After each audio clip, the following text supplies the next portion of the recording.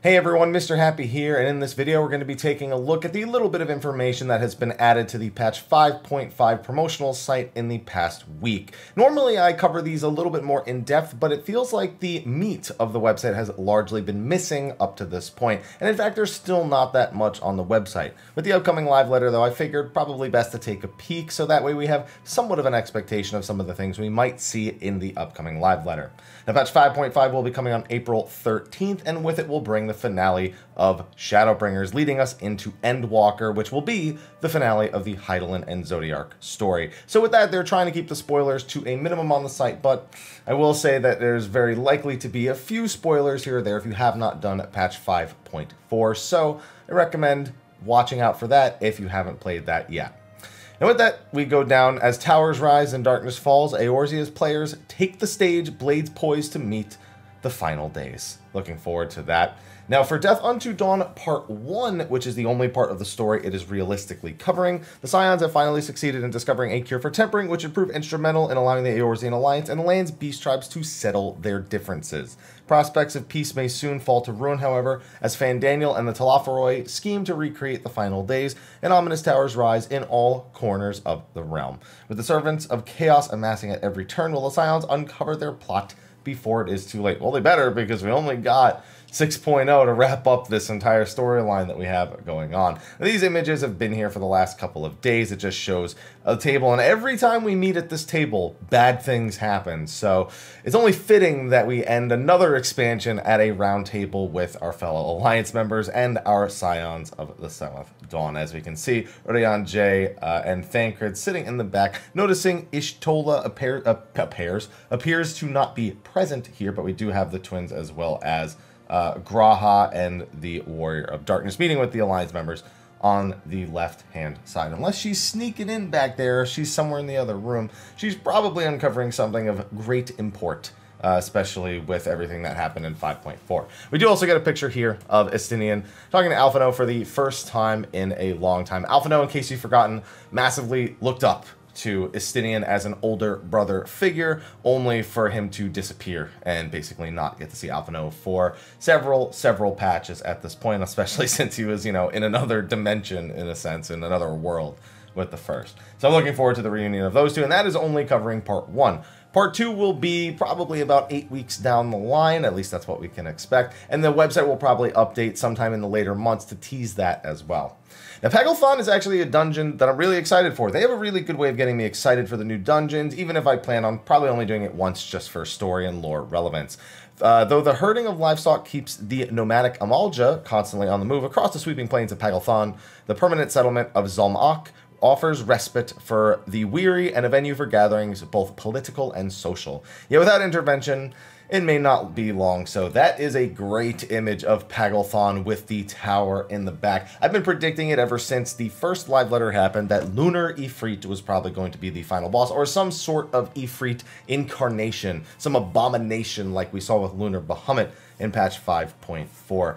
I have nothing really to indicate that any more than that what we've seen, but that would be my easiest guess when it comes to what these towers are doing or how we've discerned them so far. I get a quick little image at, you know, it's not even a co-whirl, what's the word I'm looking for? It's using the co-whirl model, but I forget what the Allegans called their versions of these creations. I always forget, and unfortunately I didn't think of it ahead of time.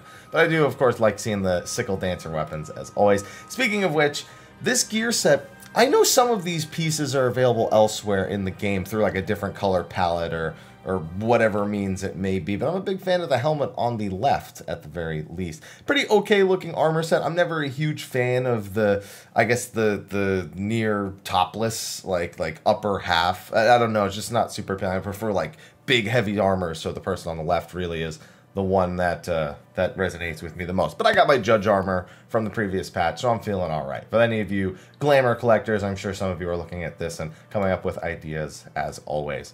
So our Werlyt, another thing I'm super pumped to get the finale of, with adamantine armor and a beating blood red core. The diamond weapon is the culmination of countless sacrifices and untold suffering. When the ultimate triumph of the 7th Legion's monstrous weapon project descends upon Werlyt, who will be saved and who shall fall? So with that, we just get a quick picture of Varos Van Var. I can never say his name. It's always a tongue twister to me. Him. I always have Valens. Valens is normally what I call him. Yeah, Valens. There you go.